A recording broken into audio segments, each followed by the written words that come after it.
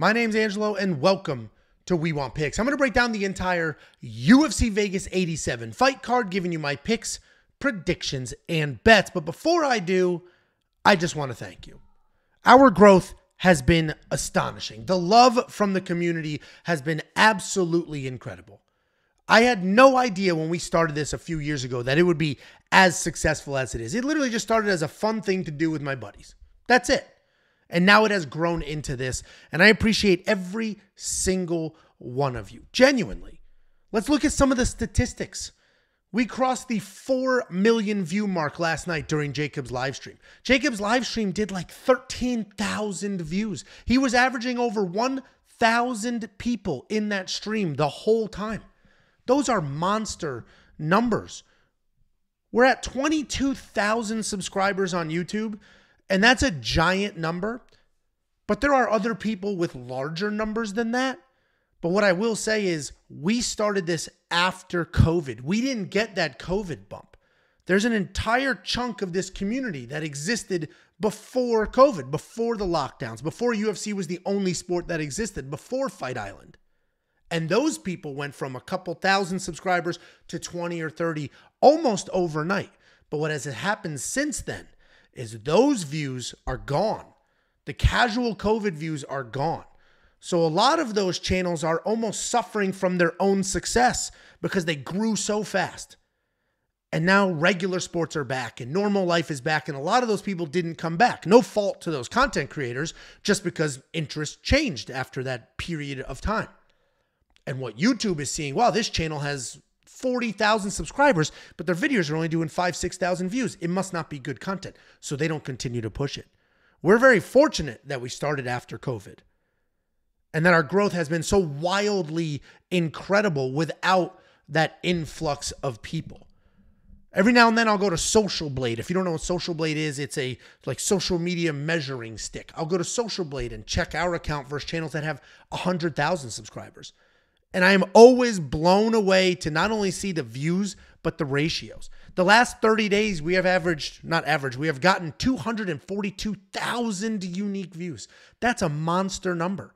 And we're at the beginning of this long stretch. I guarantee that by the time we get to UFC 300, this is going to look like 350,000 to 400,000 views. And I can't thank you guys enough. Every single person that watches, comments, likes, shares, I can't thank you guys enough. I had this slide already made. I was ready to click record, ready to go live, and I got an alert on my phone. You have a Twitter notification. I assumed it was going to be some weird hater because that's what Twitter is, but it wasn't. It was Josiah. Josiah filmed a video with, I assume his daughter, might be a niece, I don't know, but I assume his daughter. Just an innocuous video, a cute video of him and her playing with the punching ball. But We Want Picks is on in the background. And he went out of his way to say, I'm doing this with my daughter. The exact quote is, I know my arm's supposed to be in a sling, but she wanted to see how it works.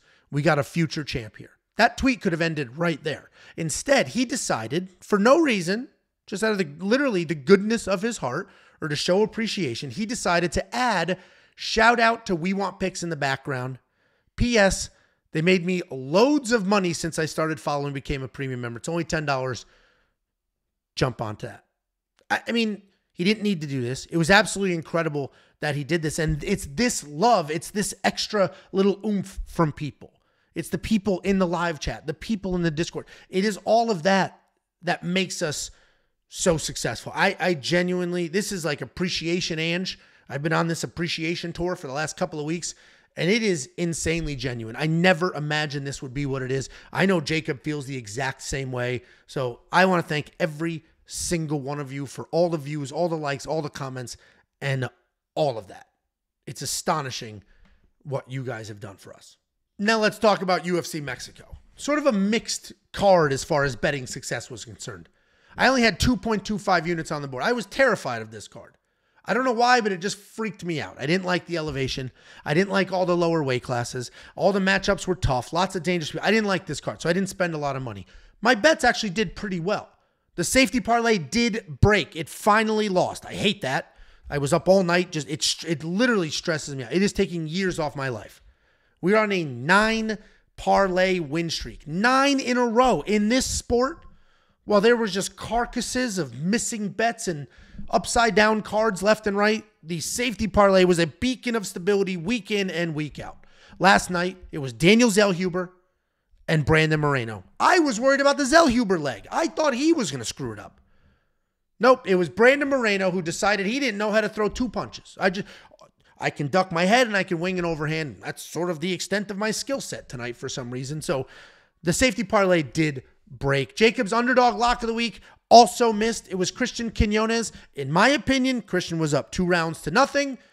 In that 3rd round, it was going to come down to that on maybe 1 scorecard. But for the most part, I thought he was going to win that fight. He just had to survive. And he got taken down. He stood up lazy. Got choked. Is what it is. But overall, things have been going well. Here's a closer look at the safety parlay. It missed last night. So I like to zoom out and look at it as a whole. Turns out, safety parlay still is wildly successful. I've hit 9 of the last 10. 9 of the last 10. If you said, give me 10 parlays and 9 hit and 1 missed, that's a great stretch. So I'm still proud of this. It still hits at a 72% event win rate, and the lifetime ROI is still 30%. We know how volatile this sport is. A minus 300 favorite lost last night because not of a freak 1-punch thing, not an injury, no, he just did not fight how he fights. Made absolutely no sense. But either way, safety parlay continues to be a resounding success, and we have never had a losing month. When I say month, I'm saying a rolling 30 days. Because if you sign up for premium today, what the heck is today? The 25th of February. If you sign up for premium today, you have full access to the 25th of March. And in a rolling 30 days, we have never had a losing month as far as the safety parlay is concerned. You can unlock the safety parlay today. Just go to WeWantPicks.com, click Become a Member at the top. $10 a month for every single thing we do. But plenty of people had success last night. Let's talk about DraftKings specifically. Our community did insanely well last night with DraftKings Fantasy. Steven put up a 609-point DraftKings Fantasy lineup, and he tied for first in the $120,000 mega tournament. That's an amazing tie.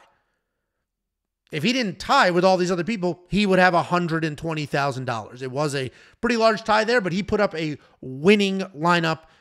And that's not unique because G Money did it as well. He said, this was my first time using the DraftKings Optimizer, and I got first place. It was a small $1 contest, but a good start. I've used other optimizer in the past. I have never come close to first place. Looking forward to things to come. And he's talking about our DraftKings Optimizer on our website. That optimizer is preloaded with the best DraftKings ownership projections in the game. That is why the optimizer is so good. Optimizer is just a calculator. That's all it is. It takes data inputs and it spits out DraftKings lineups based off of the inputs. The inputs are what separate our optimizer from other people's. Ours is preloaded with literally the best ownership projections in the game. Every week I show you the final numbers, the margin of error, and our margin of error is always lower than everybody else's. And that includes the giant fantasy companies like Awesemo, Roto Grinders, and more.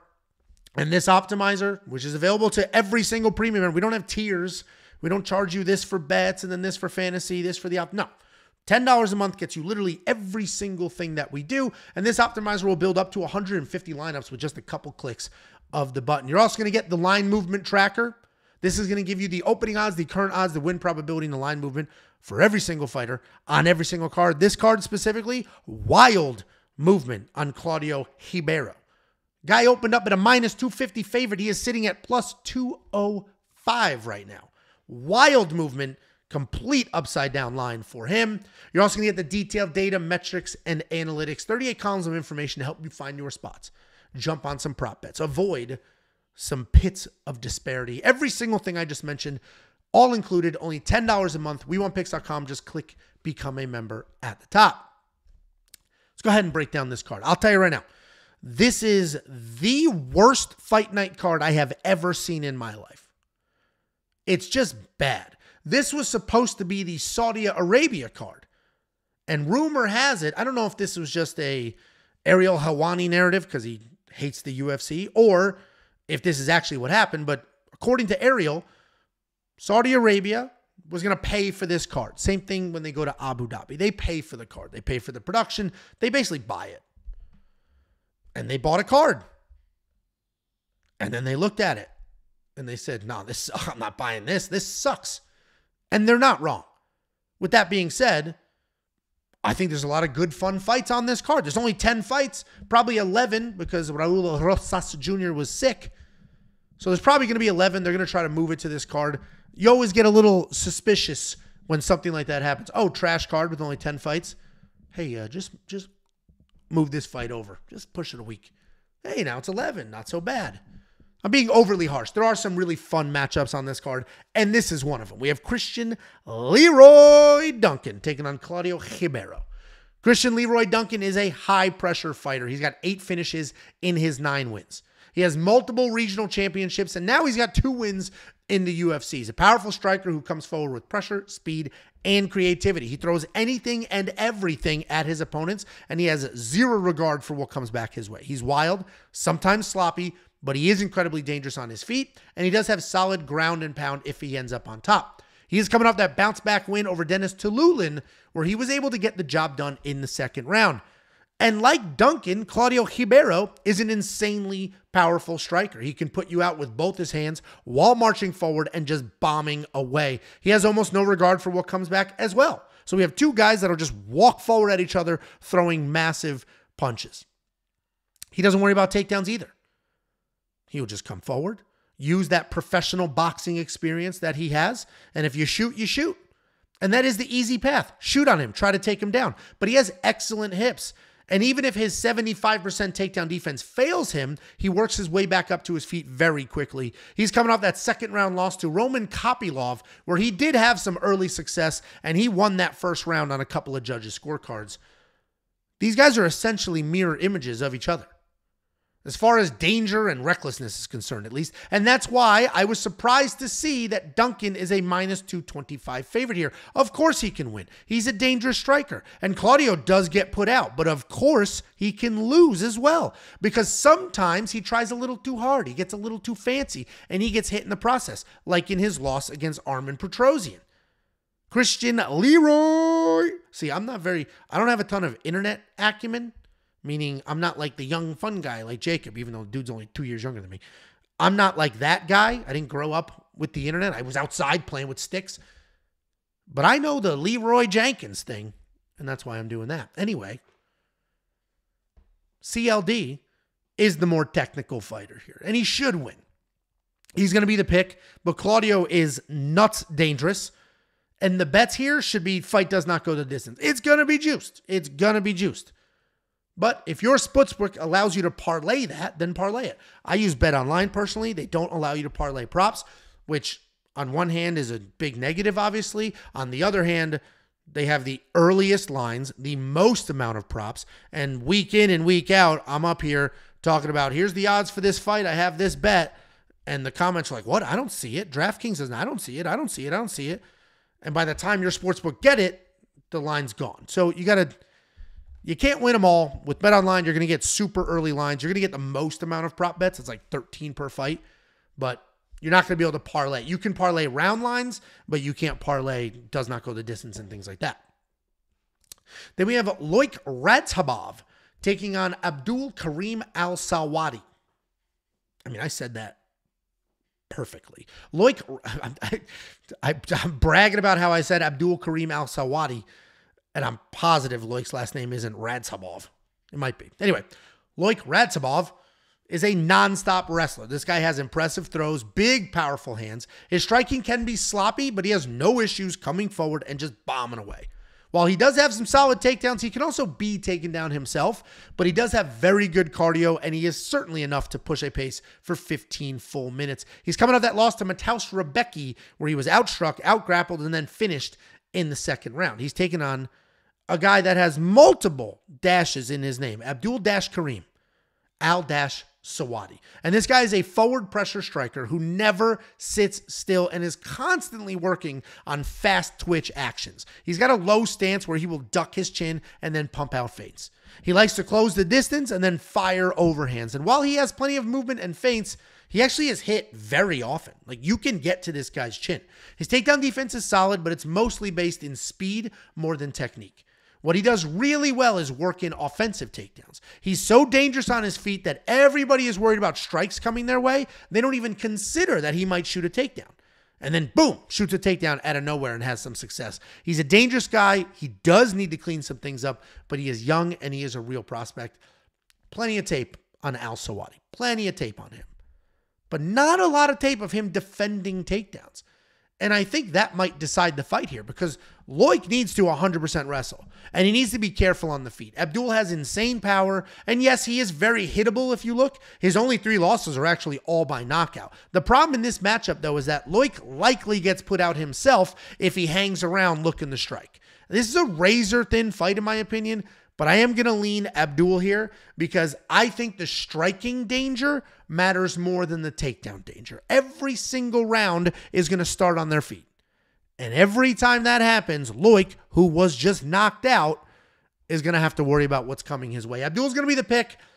I don't know what to do with bets here because this could be a very boring 3-round fight where Loic is just wrestling. This could be a very quick 1-round fight where bombs are thrown. And then it's not crazy if Loic knocks out Abdul because Abdul is so hittable. In all likelihood, Abdul wins this fight. And if he does, he wins by finish. That's probably the value here. But I think I'm going to avoid some bets or wait for all the props because anytime we get these untested, super dangerous UFC debuts, we're always in for a wild ride. And speaking of Ariel Helwani, we have Ayman Zahabi taking on Javid Basharat. And I'll start with Javid here because I love this guy. He is a grappler who has incredible offensive and defensive wrestling. He has absolutely no problems with a kickboxing match either and is landing almost 6 significant strikes per minute, and he is hit with fewer than 3. We have seen him out-grapple people, out-strike people, and has little resistance coming back. He's coming off the no contest with Victor Henry where he won the first round but was quickly stopped in the second because of a very hard nut kick. He's taking on Ayman Zahabi. He is Firas Zahabi's brother. If you don't know who Firas is, he is a famous coach. He's worked with George St. Pierre. That's who put him on the map. And he runs, pretty big gym in Canada and has for quite some time. So what that means, why that matters here is that means that Ayman Zahabi has been around high-level talent and high-level coaching for the entirety of his career. Style-wise, he's pretty well-rounded, more of a striker than anything. He can be low volume at times, but we know he's got big power. He's got solid takedown defense at 75%, but he has given up key takedowns, which has cost him fights. He's coming off that knockout win over Arichi Lang. I have picked, I have bet on, I have safety parlayed both Basharat brothers more than one time, and I don't know if this time is going to be any different. I don't know if Javid is going to be in the safety parlay, but he is certainly worthy of it. He should be able to win this fight. He should be able to avoid any power that comes his way. I personally feel that he was well on his way to beating Victor Henry before that no contest. But I will say, it wasn't as insanely dominant as I expected it to be. One judge even gave the first round to Henry. So I think he was going to win that fight. I was very sure he was going to win that fight, but didn't steamroll him as we would have liked to see. But Ayman isn't as high volume or as dangerous as Henry is with the pressure, with the pace. And he's likely going to spend the majority of this fight just backing up and then trying to find that big punch. Javid wins, likely by decision if you want to sneak in some better value there. But I'm going to continue to ride these Basharat brothers to the promised land. Then we have Vinicius Oliveira taking on Yanis Gamori. Vinicius Oliveira is a fun guy. He charges forward. He throws everything at the wall just looking for a finish. He is sloppy as hell, but he's dangerous. He's not just chaos on his feet either. He's also chaos on the ground. He'll get it to the ground and then just Donkey Kong, just rain down like boom, boom, rain down strikes trying to get that finished. He's got hammer fists. He's got elbows. Like literally, he will do everything he can to finish that fight. He's winning fights with aggression and power, and he's looking to parlay a Contender Series knockout into a true UFC win. He's taking on Yanis Gamori. This guy is the opposite, patient striker. If you guys watch a lot of these videos, you'll hear me say, everybody has their own speaking cadence, and I say a lot of the same things. One of those things is patient striker. That means boring as shit. Okay, there's your translation from Angelo corporate patient striker speech to how regular people talk. So let me start this over. Giannis Gamore is a boring as shit striker who does have some good leg kicks. He likes to own the center, figure out range, and then work his opponent's legs. Once he gauges the range, which could take a while and is boring, he starts to commit to strikes, and then he'll add some power into the cycle. He will work in takedowns, but it's mostly reactionary. And when he does get takedowns, he's looking for control and to slow the action down because, God forbid, Giannis Gamore's in a fun fight. He's not the most dangerous guy, but he is patient, boring, technical, boring, and has solid fight IQ. He's coming off that third-round finish loss to William Gomez in his UFC debut. One side of this fight should be fun. The other side of this fight could knit a sweater. Vinicius is guaranteed to move forward and bring the action, while Giannis is perfectly happy, waiting, and doing absolutely nothing. Unfortunately for Giannis, I don't think you have the option to wait and do nothing with Oliveira. I see a forward blitz with tons of pressure and occasional takedown. Oliveira should win this fight, but he is hittable. He is wide open, so Giannis could sneak something out with the superior technique. I'm going Oliveira, though. I think this fight does not go the distance, and I think he's going to get it done. So Oliveira is going to be the pick. I'm leaning chaos here to somehow make a Giannis Gamore fight fun. Then we have Umar Nurmagomedov. Jacob, anytime I talk about Umar, Jacob goes, Umar? What kind of name is Umar? And that's from Harold and Kumar. Good movies back in the day. Anyway, we got Umar Nurmagomedov taking on Bekzat Almakhan. Umar Nurmagomedov is exactly who you would think he is with that last name. He has 4 fights in the UFC with 9 takedowns, 15 minutes of control, 2 submissions, and now all of a sudden, a knockout. Even with that knockout, I would still say his striking is good, but his wrestling is fantastic. He uses kicks really well to stay out of range, and then he'll come charging in with the wrestling and look for takedowns. If you miss the first takedown, doesn't matter. He'll move to a second. Miss the second, doesn't matter, move to the third, and he is the epitome of chain wrestling. He's coming off that knockout win over an old Hani Barcelos where he didn't even attempt to or need to wrestle. He's taking on Bekzat Almakhan. This guy's a very good fighter. Do not do snap judgments because you know Umar is so good. Bekzat is a very good fighter. He's got tight, dangerous striking, excellent offensive wrestling. He is smooth on his feet and he fires away in the pocket. As soon as his opponents are comfortable in a kickboxing match, he'll transition to body locks and singles to get it to the ground. He does lack some control on the ground, but he has no shortage of cardio to restart those exchanges. He's very dangerous with 13 knockouts, but many of them are on the ground as well. So don't let the record fool you into thinking, oh, he's just a kickboxer. And when this fight was first announced, everybody clowned it. Everybody talking about the UFC booked some random guy against one of the best guys in the world. Some nobody off the street is fighting Umar. And on the surface, sure. When you just saw the picture and the name, you're like, what the hell is this? That's who Umar was supposed to fight Corey Sandhagen in a main event on a fight night. And now he's fighting Bekzat Almakhan, who's never been in the UFC. And then you do a little bit of tape study. You watch a few videos. You look at the record and you say, oh, shit. He's no bum off the street. This guy's genuinely good. He's a very, very good fighter.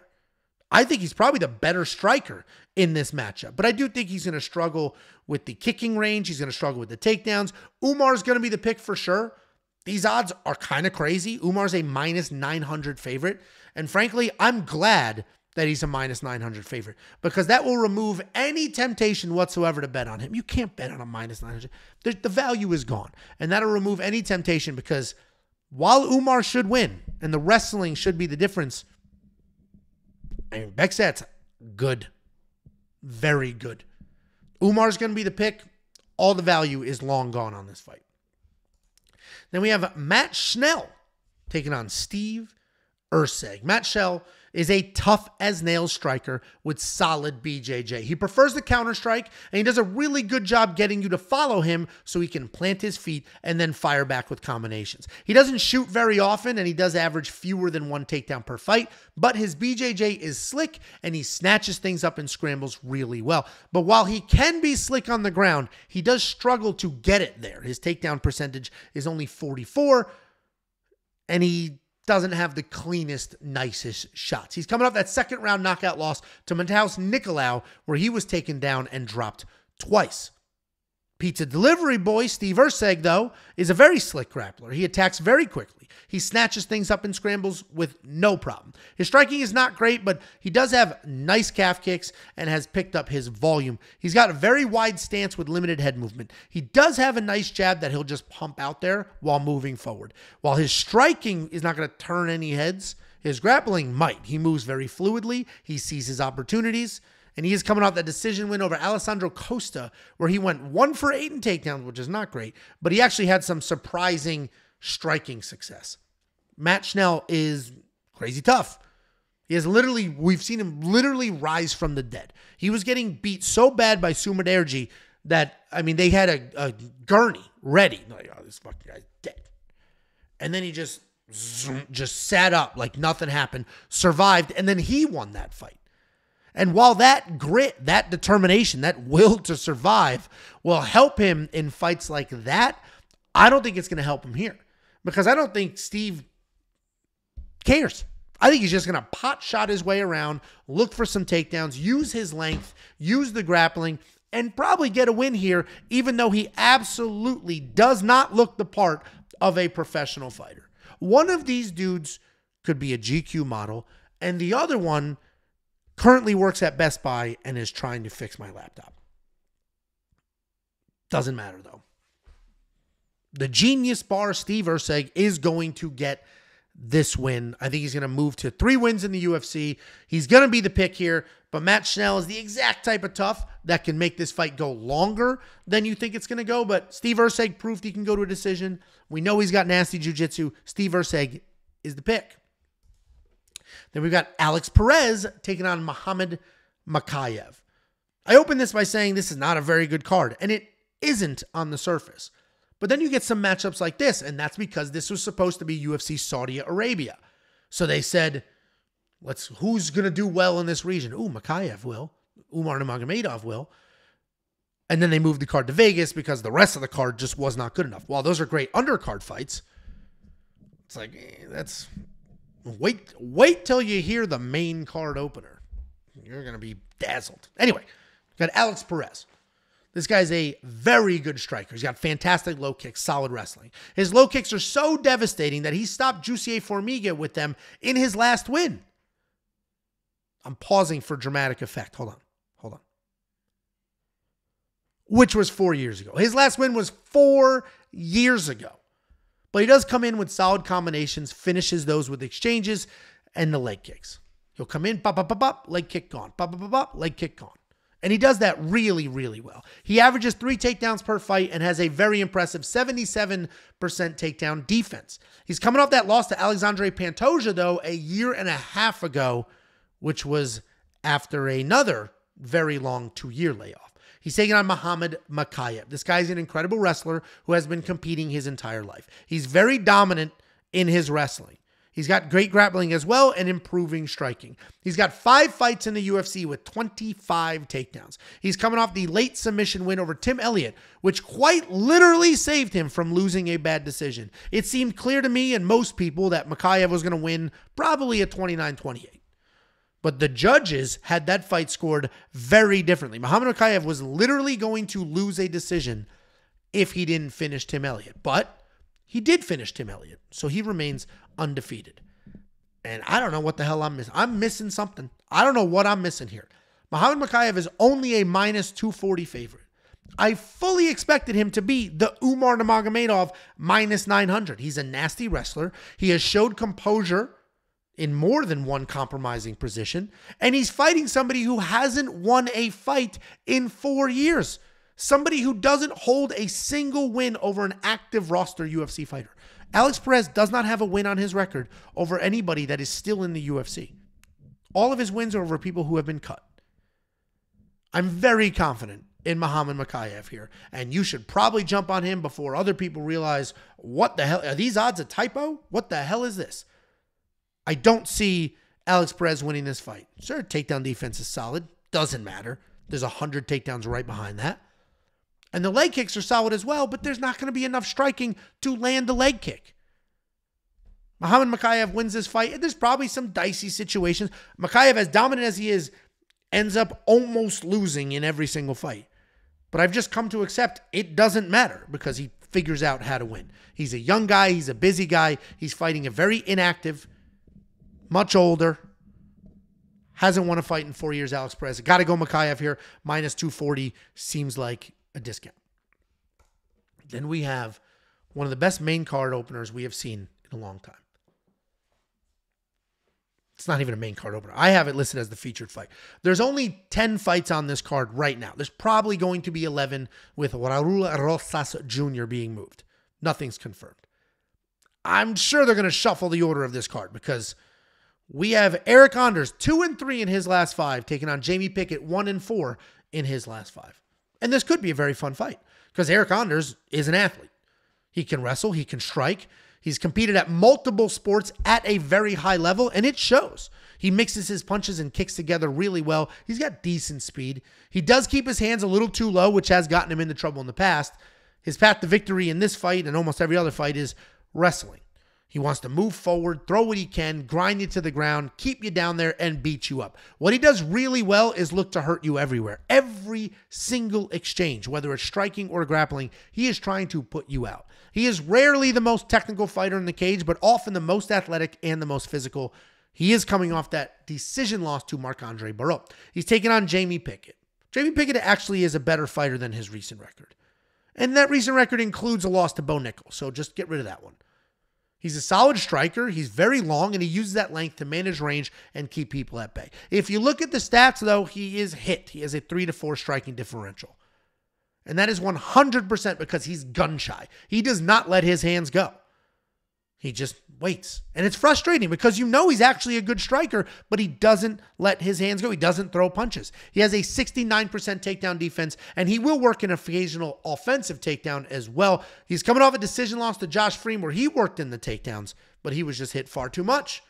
Neither of these fighters are particularly amazing at any one thing, but they are both well-rounded and experienced enough to hang.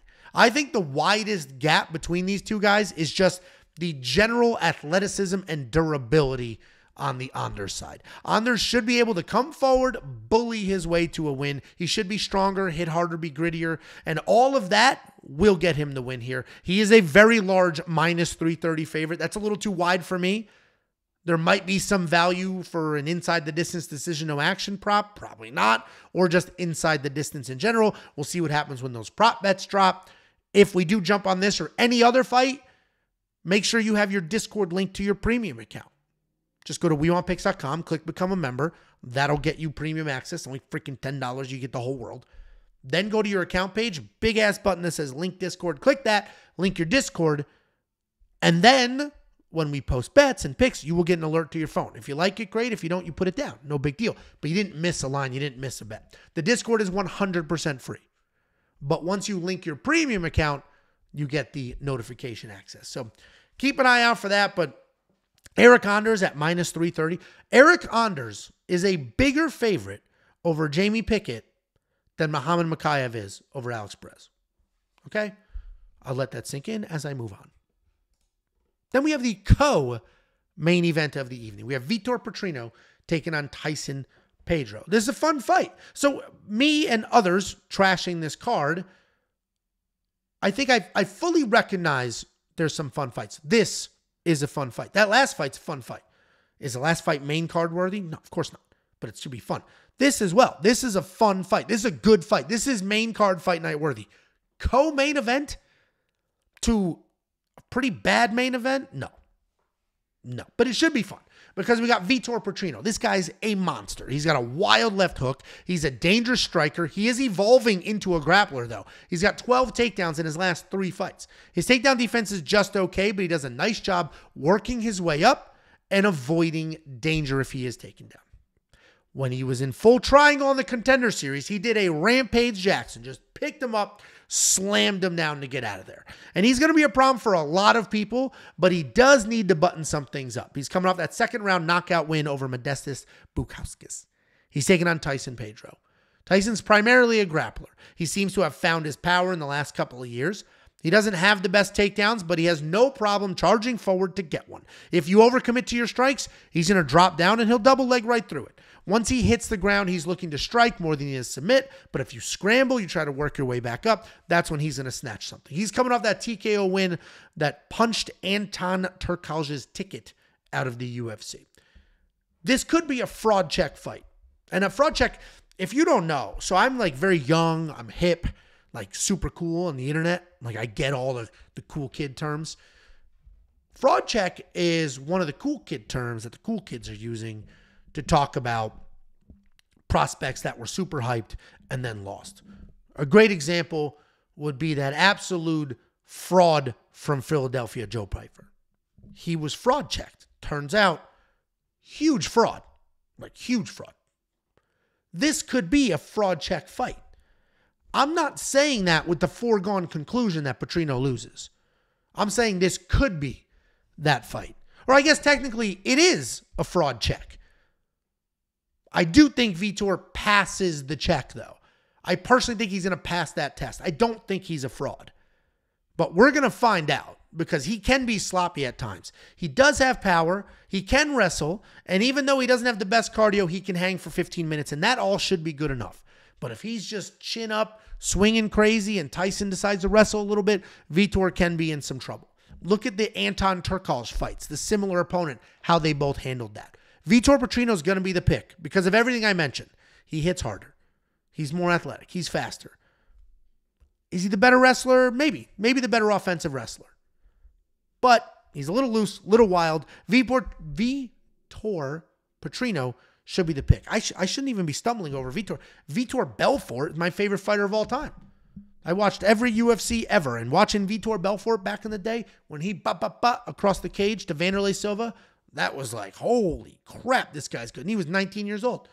Pumped, full of steroids. Just loaded with steroids. And I love it. I say let the fighters do steroids. Who cares? If they all can do it, who cares? Like baseball. Don't tell me baseball wasn't better when everybody was doing steroids and balls were exploding 400 yards away.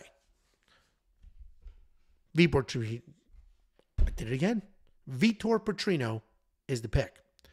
Then we have the main event of the evening. What should be, the problem is UFC couldn't find a main event for UFC 300 because they used the best main event here. Right? Like they had such a spectacular fight here on this card that they could have used for the UFC 300 main event, but it was too late. They already announced it. They did a poster. They couldn't move it. But good news for us, at 1 o'clock in the afternoon, because this is such a good card, they wanted it like choice time. At 1 o'clock in the afternoon, we get to watch Jairzinho Rozenstruik. Main event against Shamil Gaziev. At least Shamil's good. We got Jairzinho Rozenstruik. He is a heavy-handed striker, a Muay Thai striker by trade, but style-wise, more of a patient counter striker. He waits for you to overcommit, and then he will find a big punch. He is effective, though. But if he can't win a striking exchange, he's got no backup plan. He has 0 takedowns in the UFC. And while his takedown defense sits at 73%, he has been taken down by all the better guys in the division. He's coming off that first-round submission loss to Jalton Almeida, where he spent the entire week with a clip of me in his Instagram story. I picked him to lose to Dawkins because he is patient. He does back up. He waits. Turns out Dawkins absolutely sucks. Fine. But what did Jairzinho do? He beat Dawkins, immediately ran back to our video, screen recorded it, put it on an Instagram story. He's like, I won. And good for him. I would do the same fucking thing. I do that now against random losers on the internet. I couldn't imagine if I was him looking at my fat ass in this chair saying he's going to lose. Anyway, and actually I'm fucking losing all sorts of weight. Anyway, I digress. He spent the whole week just constant Instagram story of me, just Angelo, nonstop. And even yesterday, Saturday night, he posted this fight coming up. And he tagged Jacob in it. I don't know why he tagged Jacob in it, but we can't get him, can't get us out of his head. Just can't do it. I'm surprised he still has that energy after what Jalton Almeida just did to him. Anyway, he's taking on Shamil Gaziev. Shamil Gaziev is a large Dagestani man. But instead of being a nonstop wrestler, he's got very powerful strikes. He marches forward and he lands big. He's very athletic. He will work in more than one spinning attack than you would expect from a man that size. He has very real power in his hands and a relaxed striking style. He has wrestling as well with some big double legs and body lock takedowns, but he can be taken down a little easier than you would assume with that beard. He's very tough. He can deal with adversity, and he is extremely dangerous. He's coming off the absolute destruction of another undefeated prospect in Martin Bidet. This is Shamil Gaziev all day long.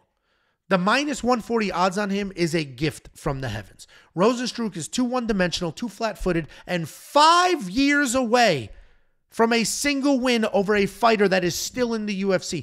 Jairzinho Rozenstruik hasn't beaten any fighter on this planet that is still in the UFC in 5 years. 5 years. 5.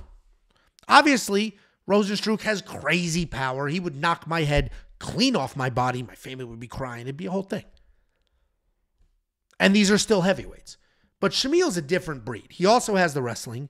He's just as powerful. Should be more mobile. Should have better movement. Shamil is going to be the pick. I have a full unit bet on him at minus 140. But if I lose, I am fully prepared to be clowned by Jairzinho in his Instagram story. And in all seriousness, full respect. The guy's a very good fighter who hits very, very insanely hard. And if he lived in my neighborhood, I wouldn't be saying any of this shit. I'm not trying to walk the dog and then look over and, oh, fuck.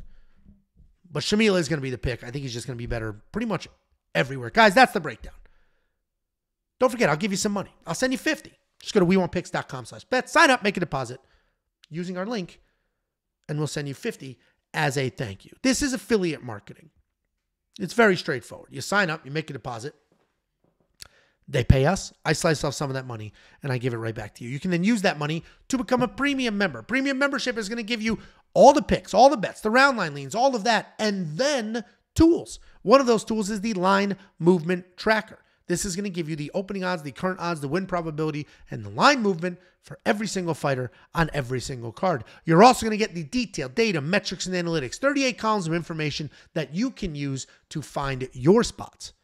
And you're going to get far more than just this beautiful, now skinny, fully yoked up face. I've been training like crazy. You're also going to get Artem.